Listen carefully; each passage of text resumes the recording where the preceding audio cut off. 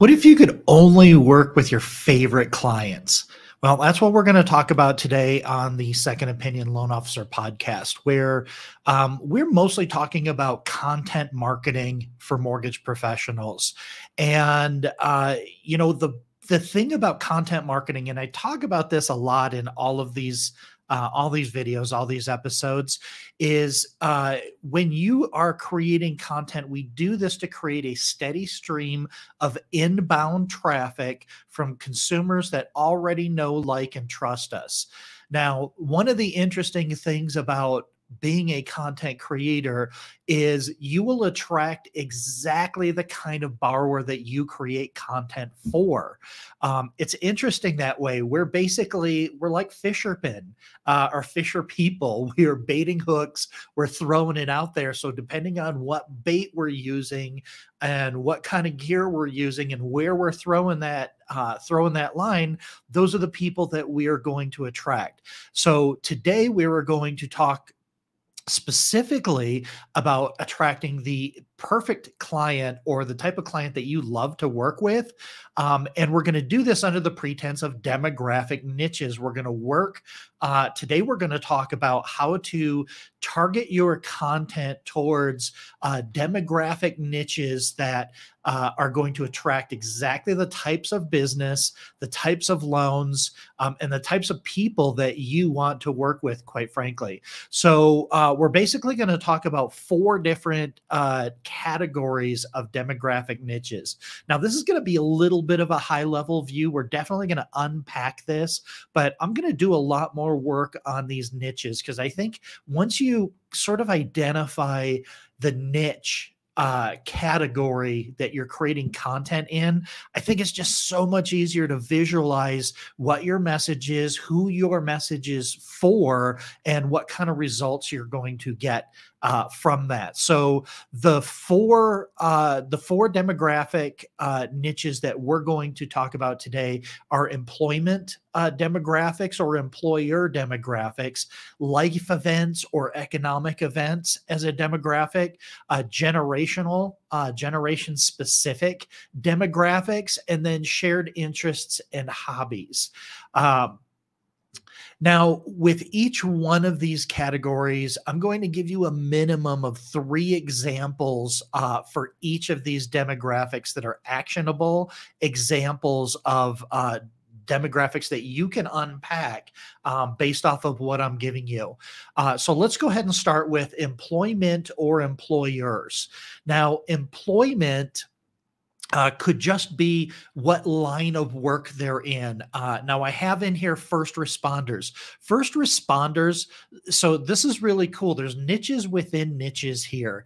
And what I also want you to recognize here is when I talk about these niches and categorizing niches, types of borrowers, we're categorizing what those borrowers are about. So demographic niches, what's their age? Where do they work? This kind of thing.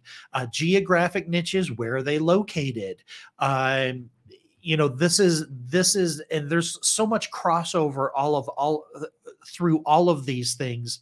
So for instance, first responders can be police, it can be fire, it can be EMT, it could be almost anything. First responders that go to an accident, basically. But that could also maybe veterans fits in there, but first responders are really good ones. Medical professionals are a good employment. An employer example is, say, for instance, a hospital. So maybe you live next to a really big hospital and you specialize in, let's say, traveling nurses or doctor loans or something like that. Then you would take your demographic niche of medical professionals, and you would also sort of focus on the geographic niche of this specific hospital. So are you a traveling nurse in this hospital in this city? then you need to hear this, right? So that's the kind of thing. Employers also will cover like unions. So maybe you are in a big union town, and there are big unions that are in your town. You can focus just on the needs of people who are members of that union. So those are examples of like employment or employer. Now, the reason why you would use an employment or an employer niche is that you have some sort of involvement in that niche in some way. Either you used to work in that profession, or you have relatives that work in that profession, or you have siblings or a spouse that works in that profession. Those are how you get to like those people. A perfect example, David Zai. We did an interview with David Zai a few episodes back, so you can go back and watch that one. But what he did is he went after traveling nurses, and he started creating content about traveling nurses, mostly because of COVID. And there's a lot of reasons why traveling nurses are a really good niche, mostly because the employment is not steady. They don't work 40 straight hours at one place. They work at multiple hospitals. They work multiple hours, and that's one of the main challenges with why call centers can't tackle any of these employers that we're talking about. First responders are the same way. They don't always get paid the same. They don't always have the same hours. They get different stipends and overtime and things like that make it complicated. Now let's look at life events. Life events and economic issues. So a life event would be like divorce, right? So divorce is a life event demographic. Divorcees, whether you were the one being divorced or the one divorcing, there's two parties there. So there's actually the opportunity to create content. Now, this one, when you get to divorce, a divorce life event, you can start with the divorce life event, but what you're really going to start to get into is some of your guidelines and your loan program niches. So your loan program or your loan guideline niches are the guidelines around divorce, right? So if you receive a big settlement in a divorce, can you use that money as down payment? Is it sourced and seasoned? Things like that. If you receive assets from your spouse that you didn't previously have, if you weren't employed prior to the divorce and then you got employed, so there was a gap of employment. These are the types of things that are in divorces. Other life events are right sizing. Right sizing is also another demographic. A demographic event here, which is like empty nesters. Well, this is also sort of a what is that? What am I trying to think of? This is a generational thing too. So right sizing is a specific generation. So that's probably around Gen X now. They're in their 50s, maybe their early 50s, and the kids are moving out. So that's a life event. Are you an empty nester? Do you need to right size? Do you need to upgrade? Do you need to downsize?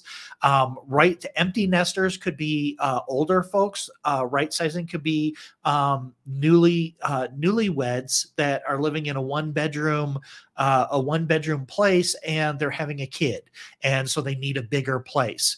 Also, financial education. Financial education is with a life event is where was I going with that one? Financial education, divorce, right sizing, empty nest. Economic issues. Yeah, economic issues is really just talking about what's going on with the economy and what you should be doing. So should you buy right now or should you not buy right now? The financial education is the stuff that I'm doing on Find My Way Home. So for instance, right now in this market, because of inflation and because of the way that the housing market is, we're creating financial education for first-time buyers because it's a first-time buyer market. So yes, that's a life event is being a first time buyer, but also sort of the economic issues around the recession and things like that. So that kind of education works for life events and economic issues. Then there's generational specific demographics. So your millennials are now in their 30s, and your millennials are your first time homebuyer content. So if you're a millennial, that you come from that place. Hey, as a 30 something year old, this is the process that I had to go through to buy my first house, or this is the process that we go through for folks that are my age. But that's your millennial generation is your first time home buyers. They shop in different ways. They have different lifestyles. They're getting married at different times than other generations. There's a lot to know about each one of these generations and how to create content to speak directly to them. I highly recommend that you don't cross-generational niche content is tough. You don't want to be an old, grizzly, gray-haired guy talking about millennials buying their first home. You can, absolutely, but if you are a millennial and you're a loan officer and you're a millennial and you want to talk to millennials, speak to your own generation. See, with all of these niches, we are speaking to things that we already can associate with, or that we're passionate about, or that we're invested in some way. That's the great thing about niches, and that's the great thing about creating content. When you create content, it has to be about something that you're passionate about, or you're not going to stick with it. You're not going to get a ton of viewers right away, but the viewers that you get are going to resonate with you, like specifically resonate with you, like you're hitting a bullseye on a target. So all of this niche content that we're talking about, this entire niche content series that we're talking about, is really you creating content about the things that you have the most experience in, the most interest in, the most knowledge in, and the things that you're most passionate about. And then how do you translate that into a message to attract people that you can have those types of conversations, work with those types of people, and close those types of loans? Let's keep going. So generational specific, your millennials. Yes, if you're a millennial, that is your first time homebuyer demographic. Now, the wave of millennials is one of the biggest generations since the baby boomers. So this is a huge generation of consumers, of first-time homebuyers that are coming into the market. Now, they're buying a little bit later in the market, and there's a lot of reasons for that. There was the crash of '08 when these millennials were young. They were very young, and they saw their parents losing homes. Also, we had COVID. We had COVID right around the time that they're starting their careers and they're starting their employment. And then they had 2 years of maybe volatile employment history. So there's a lot there. There's a lot to unpack there. Gen X. Gen X is my generation. We're in our 50s, lower to later 50s maybe. And we've got empty nesters. Our kids are growing up. They're going to college. They're moving out. We're also at a time in our careers, most likely, that we're ready to maybe start investing in some properties. Maybe the kids are gone. Our expenses have gone down a little bit. We're coming up on retirement. We're thinking about what are we going to be doing in retirement? What kind are we going to have enough cash flow for retirement? And so maybe we're looking at short-term Airbnb rentals, or maybe buy and hold rentals, long-term rentals that we're looking at to just build as many rental properties as we can. So those are good Gen X demographic topics. Baby boomer generation specific topics are your reverse mortgages. Your baby boomers are in their 70s now. They're in their early to later 70s, and it is a huge demographic, and they are retiring in droves. I don't know what the statistics are, but there is a comma in it of the number of people that are retiring a day that are baby boomers. So when you retire and when you get up and around, when you start to retire and you start having your retirement plans, you're kind of looking at your entire financial situation. So this is, if you're working with baby boomers, this is good for working with financial planners, and talking about reverse mortgages, getting into the reverse mortgage niche, which a reverse mortgage niche is a loan guideline niche, which is something we're going to talk about in an upcoming episode. Shared interests and hobbies. So shared interests and hobbies can be just about anything. Military and first responders can be an interest or a hobby. It could just be something you're passionate about. Man caves and she sheds, right? Like, so if you have a hobby and like you build these magnificent man caves, maybe that's how you approach your business. Hey, I refinanced my house. It only took me $15,000 to build this man cave. Don't be afraid to work in the things that you're interested in. If you're into underwater basket weaving, then do videos about qualifying for a mortgage if you're an underwater basket weaver. It's okay. But don't be afraid. And you don't do this with all of your videos, but we're talking about creating niches, and we're talking about attracting exactly the people that we want to work with. So don't be afraid to share, to talk about your experience, talk about your interests, talk about your hobbies, talk about the things you're passionate about. Every single video that you do does not have to be a pitch for your business. It's just so that people can start to know, like, and trust you. And you're always going to work something in there about what you do for a living. But remember, we're creating content in order to generate business. And what I'm saying is it doesn't have to be all business all the time. It could be, this could be mullet content, right? So you can be business in the front, party in the back. Make sure that you're talking about stuff that you're interested in, because when you expose more of yourself and what your interest and what your passions are, regardless of what it is, whether it's an employer or a generation or an interest, whatever you're passionate about, that passion's going to come out when you create that content, and you're going to attract people that share that passion with you. So you're already going to have those things in common. And then the last thing that I want to really leave you with is make sure that you're weaving your why into your videos. So why are these your people? Why do you like working with first responders? Why are you so passionate about helping policemen? Why are you so passionate about veterans? Why are you so passionate about man caves, right? Like, what is it? Why are these people your favorite people? So weave in success stories and talk about your why as you're doing your videos. I'm talking to you because of this, because I'm passionate about who you are for these reasons, because we are kindred spirits in this way, that kind of thing. And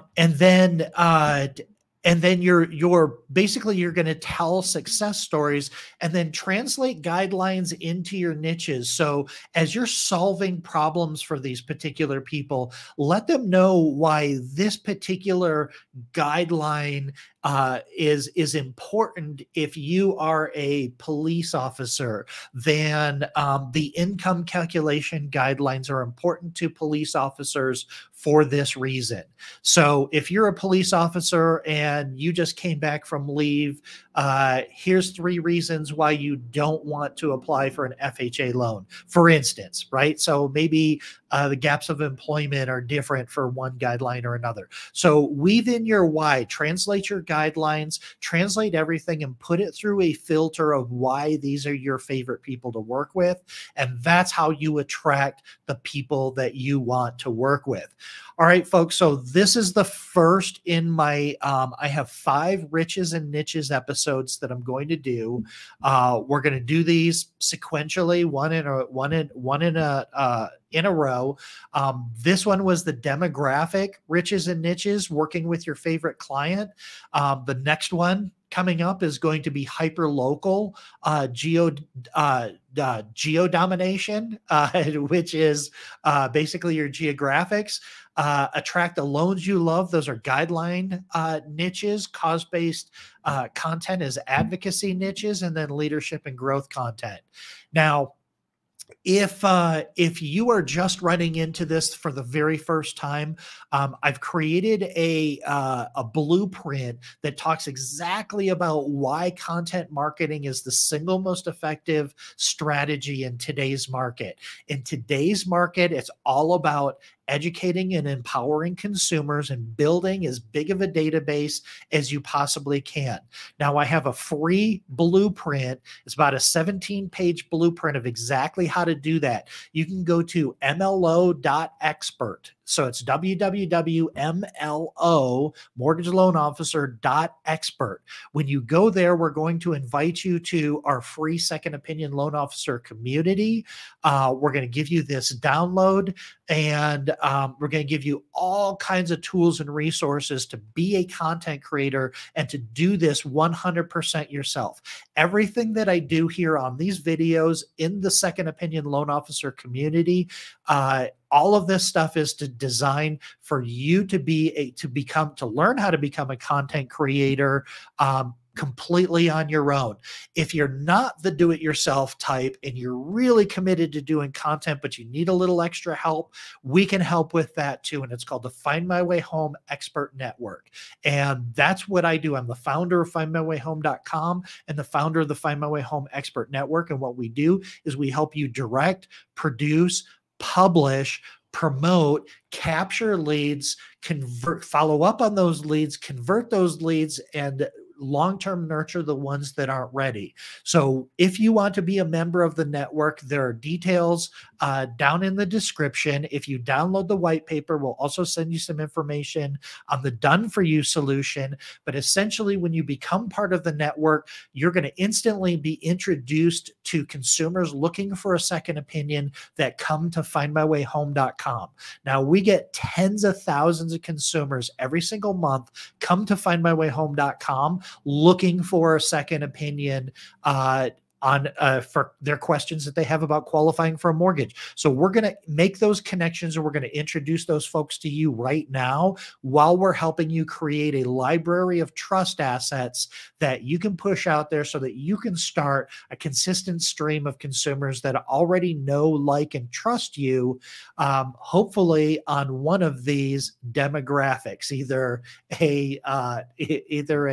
or one of these niches, demographic niche, potentially. So thanks for joining me this time.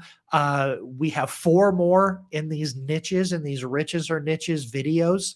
And these things are going to be really good. You're going to find there's a lot of overlap.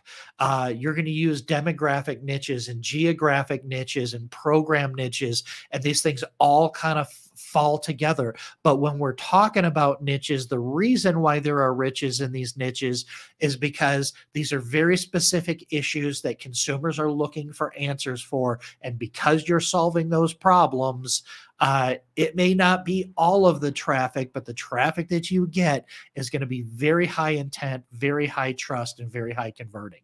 So that's it for this episode. We'll see you next time.